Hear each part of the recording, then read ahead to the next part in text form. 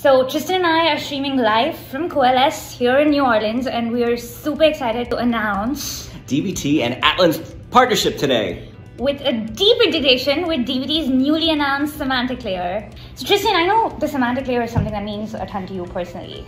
Why? It's this long-standing vision of people in data to actually have some clarity around what metrics they should be using to describe different parts of their business. You know, we've all been in those meetings where people end up having more conversations over the definition of a metric rather than the actual business question at hand. This is kind of like why we're super excited about the Semantic Layer as well, because the metric in some ways is the language of the business. So it basically connects like now we finally have a way of connecting the language of the business to the data layer and the physical layer, all the way up to like the source where, you know, the data is actually getting created in some ways that just wasn't meaningfully possible before. Along with that is the connection of the individual people involved in the data value chain. We've historically had data engineers and analytics engineers and data analysts, but here this is really where you get the business people throughout the entire business involved in the real data supply chain. You spent a ton of time thinking about just the metadata layer and the semantic layer. How are you thinking about that sort of just evolving for the community? Every time the modern data stack releases new capabilities, the value of metadata gets higher and higher. And an interactive platform that actually allows you to parse through that metadata is ever more important. I think that we are starting to have the ingredients that we need to make real progress on this.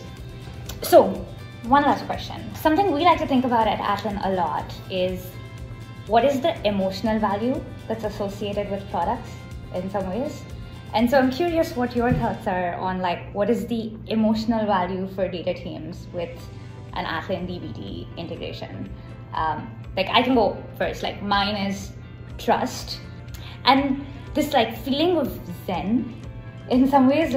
These in the before world there were data brawls where 5 people show up in a room and they go how are we defining annual recurring revenue, and it feels those 3 a.m. calls. Every data practitioner I've ever spoken to has gotten a call at some point saying something broke and we don't know why.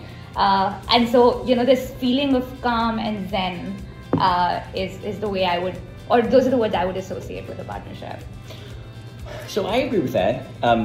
Maybe I would say that in the short term, where people have lived in this before world and we're trying to move towards this after world, maybe calm is the right near-term emotion.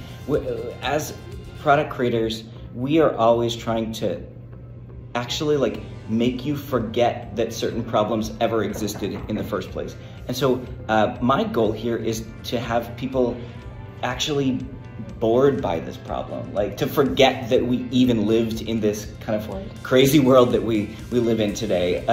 That is really what we've tried to do with dbt, because when you get bored of one problem because it's solved, then you can move on to other problems. I love that. Boredom. All right, so here's to trust, zen, and boredom with the Atlan and dbt integration.